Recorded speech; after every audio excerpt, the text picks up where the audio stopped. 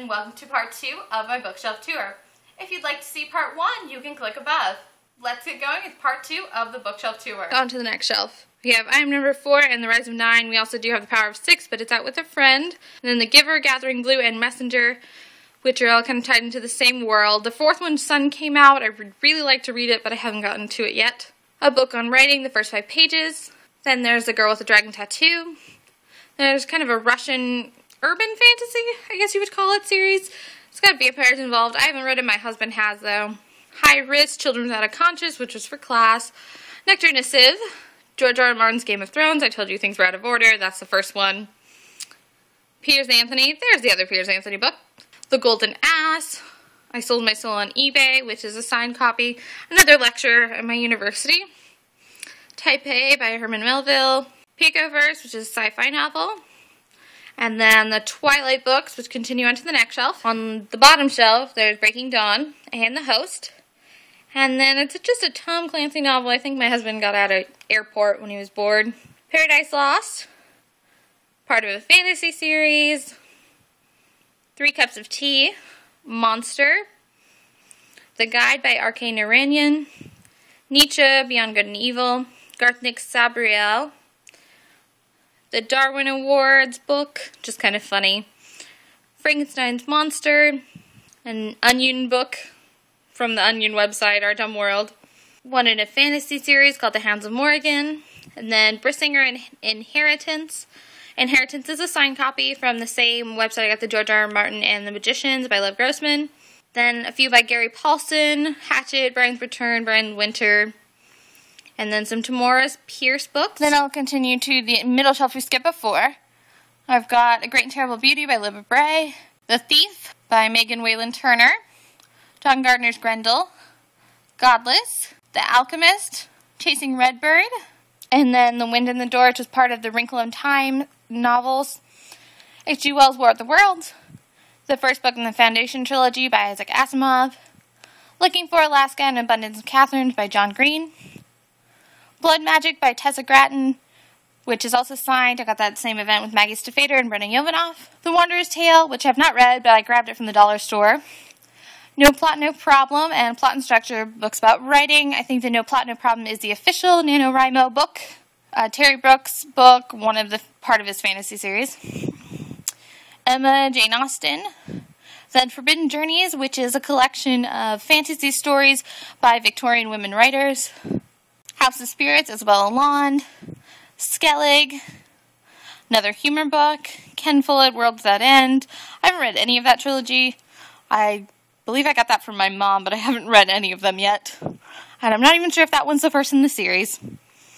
Dan Brown, Angels and Demons, which is a nice copy that was a gift from someone. It has pictures of all of the statues and the paintings and the buildings that they refer to, so that was nice to read along with it, and you can kind of see the things they were talking about. And then Terry Goodkine's The Omen Mission, which is actually part of the Sword of Truth series. And then something one of my friends gave me, the Berrytown trilogy, which I'm not sure what it's about, but I will read it eventually. And on to the last shelf. Terry Pratchett's Masquerade, Luna, Complete Tales of Edgar Allan Poe, an anthology, given to me the same friend who gave me the Grimm's Fairy Tale anthology. Reading Like a Writer, a guide for people who love books and for those who want to write them. Canthropura, a YA fantasy book that's part of a series, Witch's Night of Fear, book on customer service from work, Anne Rice's Interview with the Vampire, and then some Rick Riordan novels. The Meryl Streep Movie Club, which I got for signing up on a publisher's email list. I haven't read it yet. I'm not generally into too much contemporary, but thought I'd give it a chance. Sarah's Key, Great Plains, The Backyard Homestead, which has some information on gardening and raising chickens and pigs and goats and whatever. Eventually I'd like to have a house where I have some chickens and a garden. So then the Harry Potter series, the first 4, and then it continues on the next shelf, which they do not have their dust jackets anymore. Those are the same ones I had when I first got them as a child. So they're very beat up, they've got stains, the corners are really bad.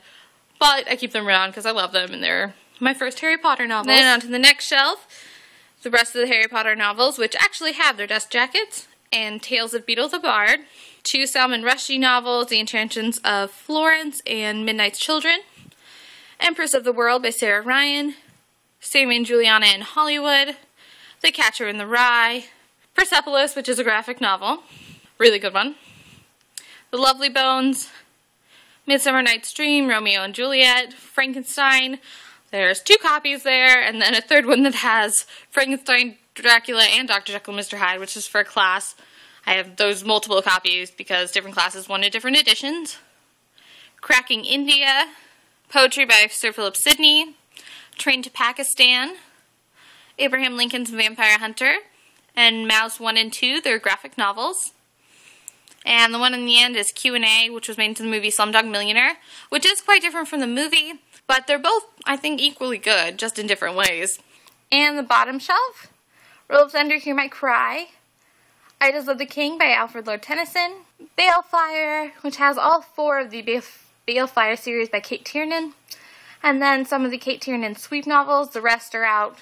Lent to a Friend, The Hobbit by J.R. Tolkien, The Devil Wears Prada, Another War of the Worlds, I didn't even realize I had 2 copies, Kate Wilhelm's Where Late the Sweet Birds Sing, Sense and Sensibility and Sea Monsters, and I used to have Pride and Prejudice and Zombies, but I lent it to someone and then they lost it, which is never good.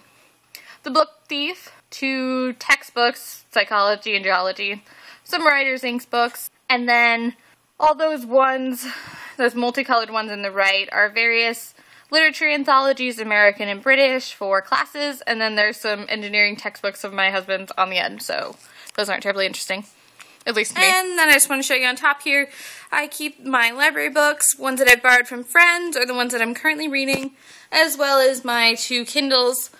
I have 2 because one is linked to my mom's account, which she originally gifted me her older generation Kindle, and she has so many books, it's nice to keep it there, and when she buys them I can read them as well. And then the top one, this one right here, is my Kindle Touch. It's linked to my own account. So that concludes my bookshelf tour. If you'd like to see more videos from me in the future, you can subscribe above. If you enjoyed this video, you can like it, or you can comment below. Thanks for watching, and I'll see you next time. Bye.